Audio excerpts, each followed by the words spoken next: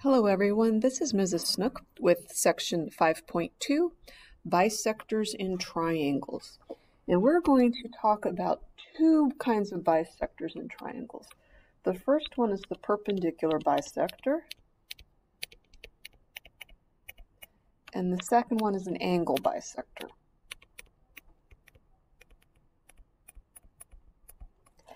So first off, we have the perpendicular bisector theorem. And what it says is if you have a triangle, and I'm going to highlight the base of that triangle right there. Do you notice how we've got these two sides marked the same, and we have a perpendicular marking? That means that line CD is perpendicular to line segment AB. And at the same time, AD is congruent to DB. So that's a perpendicular bisector. It's both perpendicular and it bisects. When that happens in a triangle, then any point on this bisector is going to have the same distance from A to B. So AC is going to be congruent to CB.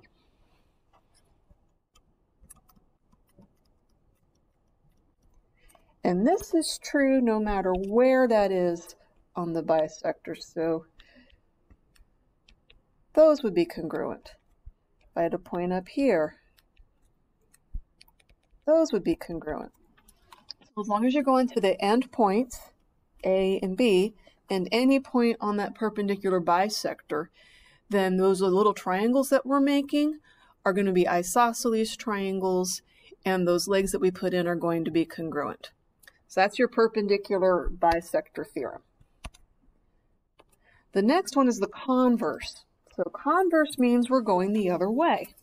So we're not going to start off knowing that CD is a perpendicular bisector.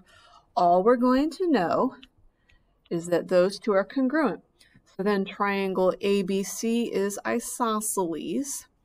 If you bisect perpendicularly, we're going to be able to conclude just from this that CD is bisecting perpendicularly. So there's two things we can conclude. We can say that line CD is perpendicular to line AB, and we can also conclude that these two down here at the base, that those have been bisected. So we're going to say AD is congruent to DB. So it's the same thing as before, but we're going the other way. Now we're going to do some algebra with this. So we're going to find the value of x. We're doing number 1. And I have marked up here a perpendicular bisector. That means right away I can say those two legs are congruent. So that lets me write this equation. And it's very important that you write the equation. I want to see your equations written.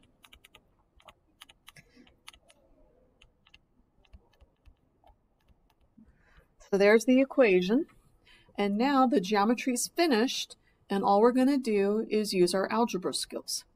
I'm going to subtract 7x from both sides. That leaves 6x over here, and at the same time I'll add 48 to both sides. So that gives me 72 over here. And then divide both sides by 6, 12 equals x. Okay, now this one, number 2, this is using the converse because I'm starting off knowing that those two are congruent. When those two are congruent, then right away I know that's a 90-degree angle and these two are congruent. So again, just set them equal to each other. 17x minus 3 equals 9x plus 13. That's the geometry. Now I'm just doing algebra. I'm going to add the 3 to both sides. So that gives me a 16 over here. At the same time, I'll subtract 9x. So then that gives me an 8x over here. And then just divide both sides by 8, x equals 2. And that's done. Okay, now we're going to go one step further. Instead of just finding what x is, we're going to find the length of RS. So this is what I'm looking for, that length that I highlighted. Again, I have a perpendicular bisector, so I'm allowed right away to set these two lengths equal to each other. So 7x minus 22 equals 4x plus 5. I'm going to subtract 4x from both sides. That gives me 3x. At the same time, add 22 to both sides. I get 27. X equals 3. Don't stop there. Now you need to plug in. So plug in for RS. RS equals 4x plus 5. Plug in your 3. So I get 4 times 3 plus 5. That's 12 plus 5. That equals 17. So there's our final answer there. All right, EG, same idea, but we've got the converse. These two are congruent, so therefore I can mark that perpendicular and those two congruent. And it says to find the length of EG. So I'm looking for this. And what I'm going to do is set those two equal to each other. So 2x plus 11 is going to equal 14x minus 37.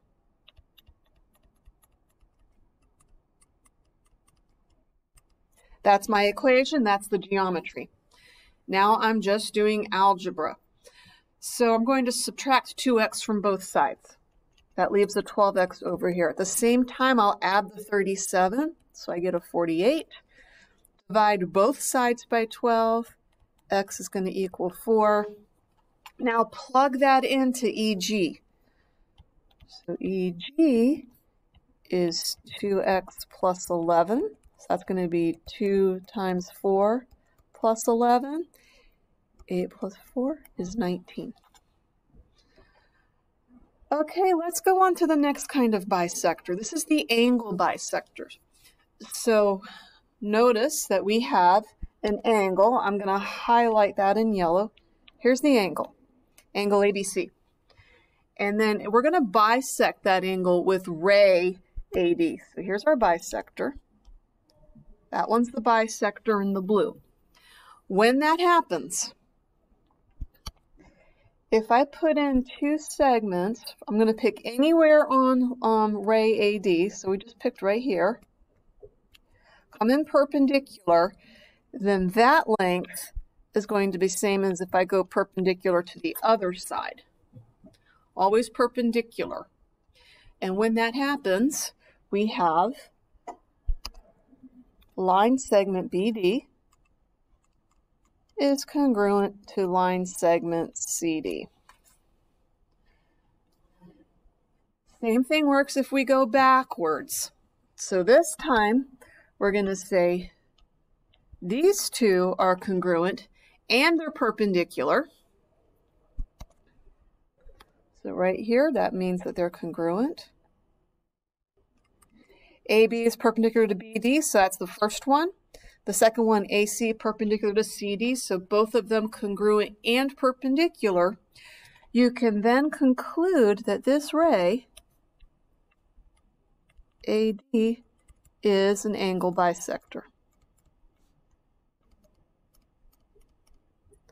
In other words, I can mark those two angles congruent, and I can say angle BAD is the same as angle CAD. So we'll do some example problems like this. We are going to find the value of x. I'm told that I have an angle bisector, and right here is the perpendicular, so that I can say right away 4x plus 3 is going to equal 9x minus 5. Okay, that's the geometry. Now I'm just going to go through the algebra quickly. I'm going to subtract 4x from both sides. So I'm left with, over here, I have 5x. Same time, add the 5. So I get, oh, that's not a 3, that's a 30. Add the 5, I get a 35. So then divide both sides by 5, x equals 7. And that's done. All right, over here, we're doing the converse. Okay. I know that these are perpendicular. I know they're congruent. That lets me conclude that my angles up here are the same.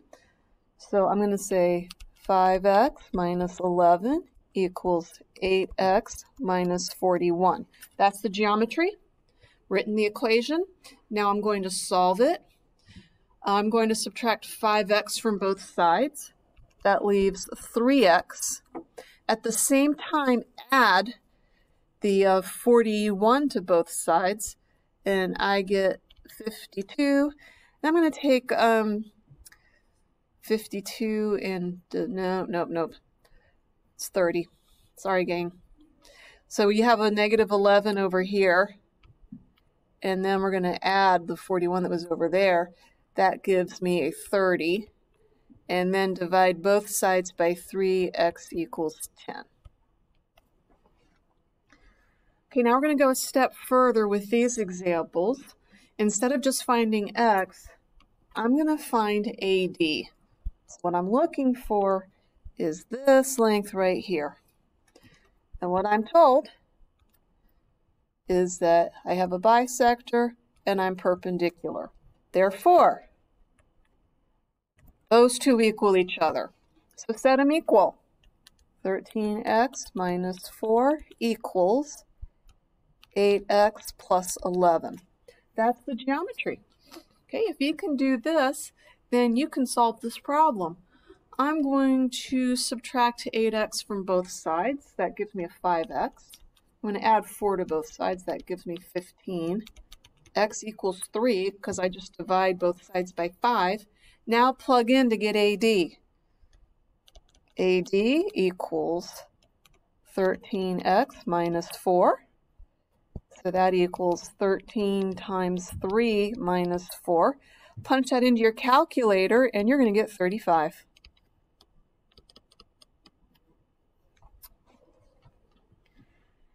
Okay, we've done it one way where we find the side. Now we're going to find an angle. We're looking for angle XWZ. So let's find that one. XWZ. So this angle here that I highlighted in red, that's what I'm looking for. Whoops, didn't do that right.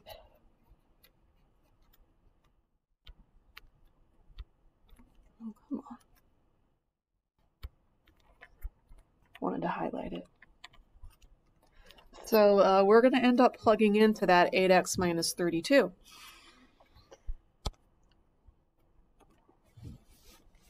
All right, so let's write our equation.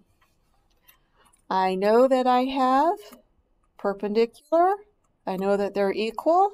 That means that I have a bisector up here. So 8x minus 32 is going to equal 3x plus 3. I'm going to subtract 3x from both sides, so I get 5x over here. At the same time, add your 32, so you get 35. X equals 7. Now we're going to plug that in. Angle XWZ equals 8x minus 32. So that's 8 times 7 minus 32. Angle XWZ is going to equal, well, 56 minus 32 is 24.